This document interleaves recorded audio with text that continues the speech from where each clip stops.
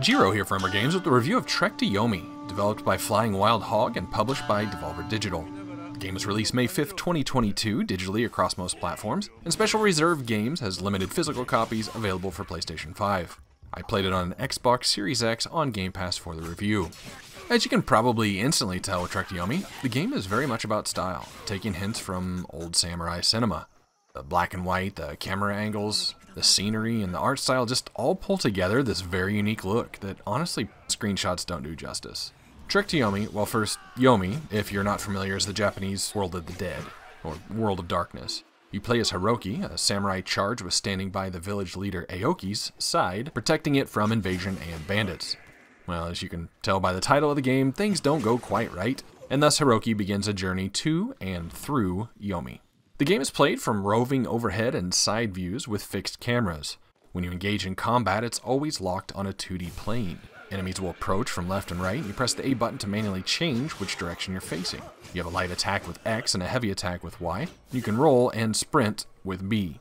You start out with only the most basic of combos, but learn more by defeating required enemies on your path, entering certain rooms, and witnessing specific events. More on that in a second. You can block by holding the left shoulder button, and every hit you defend against you'll lose stamina, but not health. If your stamina completely depletes, you'll go into tired mode until the bar completely recharges. Stamina is also depleted by continuous attacks. Now if you time your block right, you can do a parry, throwing most enemies off balance for a second, and there's a parry combo that lets you do an immediate counterattack. The move and combos you can open up become very helpful, like a parry that lets you slip behind an enemy and attack them on the way as you pass, a thrust with some reach and a follow-up swing, and one that really made me a beast in combat was the holding up plus XXY combo, which ends in a stunning neck thrust. When enemies are in a stunned state, they can be executed with the right shoulder button. This finishes them immediately, obviously, but also restores your health. The biggest challenge to this is several enemies die before you can get to the stun part of a combo. You have a dodge roll with B, during which you get a few frames of invincibility, and if you hold down the B button, you'll do the sprint I talked about. There are also some combos tied in with these. You can sprint outside of combat in the exploration mode by holding down the B button as well, and this does not deplete stamina. Hiroki also learns various ranged attacks as he progresses, including kunai and a bow and arrow. You start with a relatively small maximum capacity, but can be upgraded through collectibles. You can switch between them using directions on the D-pad. You replenish your current supplies by finding objects in the environment. Enemies come in a few varieties, but aside from a couple different archetypes, you can handle them all with pretty much the same tactics. As mentioned, that up XXY combo could take up just about anything very quickly since it instigated the finishing move. You have a lot of basic enemy types, some armored ones and a couple ranged ones. I did find some of the boss battles a little frustrating at first, as they can initially seem impossible to take down, but as you learn their patterns and attacks, they become more manageable. There are several checkpoints as you progress through the game's 7 chapters, and these are shrines with glowing light emanating from within.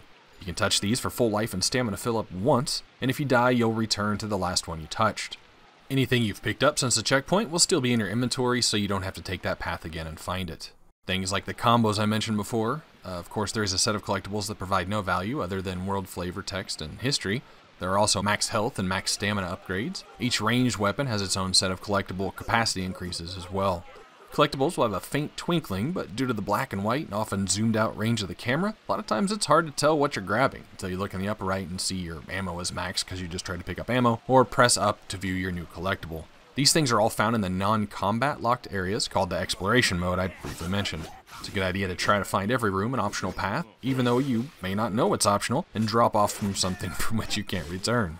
I do have to admit it's a pet peeve of mine when locked camera angle games have, quote, hidden areas that are hidden just because the camera doesn't point that direction for you to see.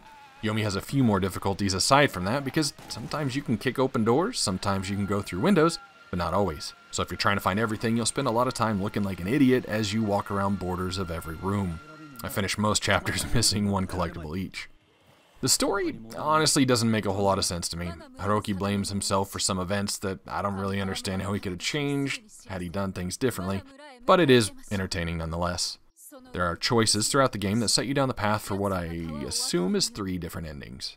Graphically, as I said, the game is a constant treat, and sometimes when combat got a bit monotonous or tedious, just pushing on to see the next environment, the next piece of scenery, was good enough motivation. The game does have a film grain on top of it, which does help a lot of the scenes compensate for some frame rate drops, especially when there are a lot of 3D models and the camera angle is turning and panning. Some places are worse than others, but I don't remember too many within combat itself, just during exploration.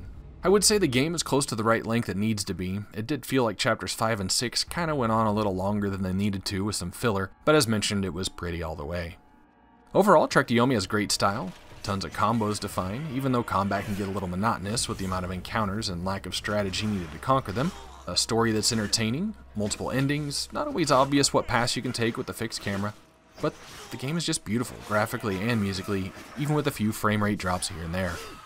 Rated as a stage-based action-adventure game, Trek to Yomi hits a 69 out of 100 on my true 0 to 100 scale, where 50 would be an average game. This is Jiro for Umbra Games. Thanks for watching.